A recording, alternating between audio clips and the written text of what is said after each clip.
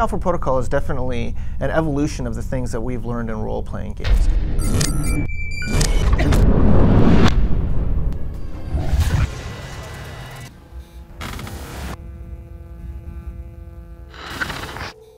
An RPG is a role-playing game, and as you go through the game, you basically discover either more about yourself or more about the story that's actually occurring. Moving into the late 90s, there was a resurgence in role-playing games that we were lucky enough to be part of, with games like Fallout and Baldur's Gate and Planescape Torment, where the genre really advanced and became much more story-based. We have quite a pedigree in working on games like Star Wars Knights of the Old Republic 2, Neverwinter Nights 2. And then we were able to branch out to doing sort of more experimental RPGs, which we're doing with Alpha Protocol, which is our first real-world RPG, which I'm incredibly excited about. We really wanted to make an action-y game, something that really made the player have to think both tactically and be a little twitchy at the same time. When it comes to Alpha Protocol being the forefront of modern RPGs, I definitely think we have some things going for us. You have player character growth, RPG systems and stats, combat. We have a lot more action elements in a kind of a real-time setting. Story that branches with dialogues. Our combat mechanics are excellent. Tons of items and equipment. And Alpha Protocol really stood out as this exciting thing that we could do, where we could take all of this experience and make something that was really new and different and incredibly cool. Our use of exploration of real-world spaces is intriguing for the player because they're actually exploring spaces they've actually gone through in the real world, but now there's a whole lot of enemies to fight, cool things to find, doors to kick down. Like everything that you're doing in the world is sort of tangible in a way that things in high fantasy or maybe in science fiction are not tangible. Basically, you're taking the real world and now you get to play around with it to your heart's content. All of the owners and a lot of the senior level people at the company have role-playing experience that dates back to pen and paper. And in a pen and paper game, you can kind of do anything you want. And so when we go into making a game, we want to try and have that same sort of experience. Choice and consequence in a role-playing game, we feel very strongly about as sort of core to the role-playing experience. I think you have to have lots of items and equipment and things like that the player is going to be able to use to grow their character over the game.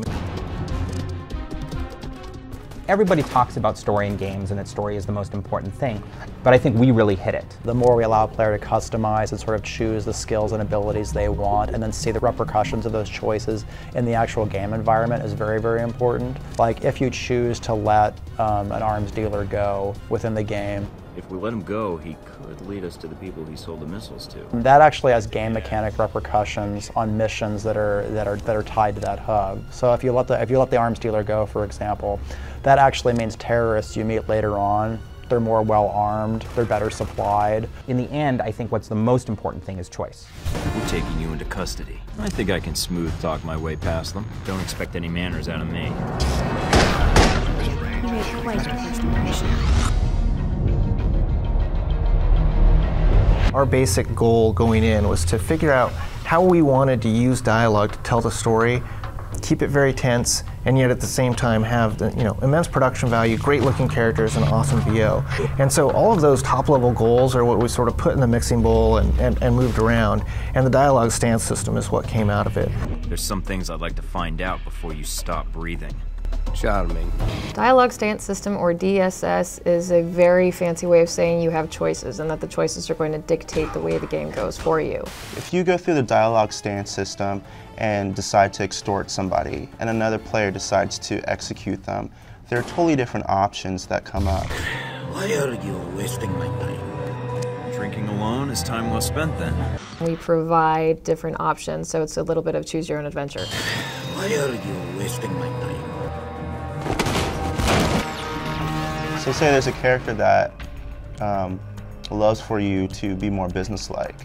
If you come into that conversation and you are being suave, coy, or annoying, you're going to get a lot of different options from them. They're probably not going to give you the information that you wanted, but you may get other things. So what's the code?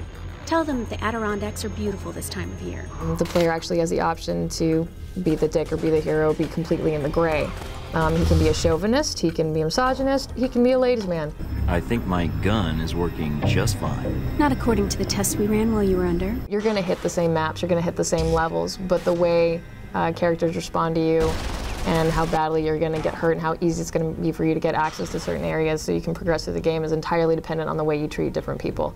We work together, we both get what we want. In a film, people play off of each other in a realistic and very timing-sensitive type realistic conversation. So essentially, you only have a certain amount of time to respond, but it gives a much more cinematic feel. You're not waiting for somebody to respond. If your objective is to reach the train, then we can help each other out. After that, I can't make any promises.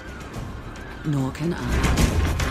Alpha Protocol has quite a large amount of dialogue. Not as much as some of our games like Planescape Torment or even Neverwinter Nights 2, but there are a ton of characters that you talk to. What makes you think you're ready? Because I tell you, we get a lot of recruits in here, and you're not convincing me. There's a cast of characters that are about 30 sort of named characters that you encounter, along with a lot of B players and C players. Can I help you? Or are you going to stand there and insult my shop all day? I initially thought it would be much more of a challenge, but once we actually got in the studio and the voice actor who plays Michael Thornton, he picked it up within one dialogue. What I don't understand, though, is why we're talking at all. Unless keeping me alive is important for some reason. It's all about testing the environment and seeing if the environment bites back. So Alpha Protocol should provide the same sort of experience for the player where it just might bite back. When I was told we're making a realistic RPG set in a real-world setting, I wanted to try to nail reality as hard as possible. Where I think it really does feel like a very living world, and I think it feels a lot like characters really are reacting to you and responding to the choices that you make. As you go through the game, you will grow.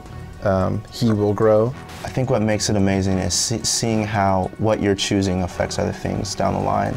And there's tons of opportunity to move Mike Thornton where you want to in the world and affect the world. So in Alpha Protocol, we've really tried to make the different approaches not necessarily equivalent, but always balanced, and there's always something interesting and fun going on in each path. Michael Thornton can't trust anybody because he can make allies or enemies with anybody in the game itself. Who can you really trust? You know, is it the person that says they're on your side? Why trust me with something like this? Why not use your own people? Or is it the person that says that maybe they're working towards the same goal but they don't agree with you? I'm afraid it is out of the question.